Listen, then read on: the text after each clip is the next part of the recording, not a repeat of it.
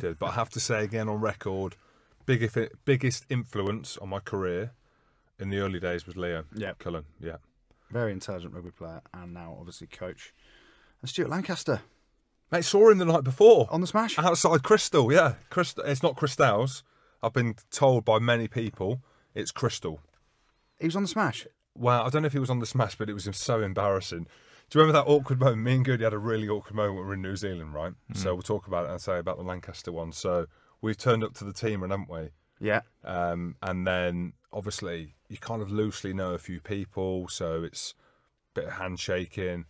And Jamie Hamilton is the chief analyst for the All Blacks. Yeah. Jamie Hamilton, no relation of Jim Hamilton. No relation, played scrum half for Leicester, same namesake, and basically did the analysis for Crusaders, been now upgraded to the All Blacks. So I haven't seen him since I was 18.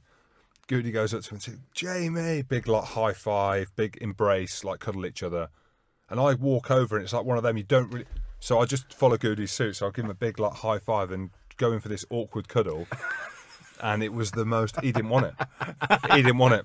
He thought I was a C-bomb, I could see. He's thinking of me basically mopping people in life. He's thinking scrappy dappy doer, driving the Ford Orion to training. This guy's a joker. So it was an awkward moment. Same thing happened on Saturday with Lanny. night. Oh, mate.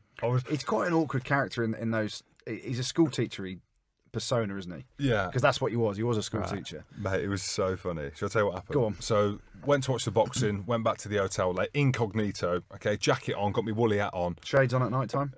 Yeah, of course. So, he's there outside Crystal, he must be trying to get his kids in, so they've rocked out of this big Mercedes car. Obviously, that's my style. He's trying to get his kids into Crystal? He's trying to get his kids into Crystal, and then so I'm like, oh, Lanny, you right, mate? And then he looks at me, and like, doesn't so I take me out off, and he's like, oh, you're right, like as in to say, it's Jim Hamilton, mate. Still no idea. Absolutely no idea. He said, oh, good on you, mate. Good on you, mate. Did I was like, good on you, mate. I'm a double Champions Cup winner, mate. That's it. As I walked off, and I just turned back. Yeah, nothing. Absolutely nothing. So you just thought you were a fan and got out the pen and went to sign his autograph for you. Yeah. I did look at him and just say, dine in hell tomorrow, Lanny. And that was it. He didn't. He said, good on you, mate. So that was embarrassing.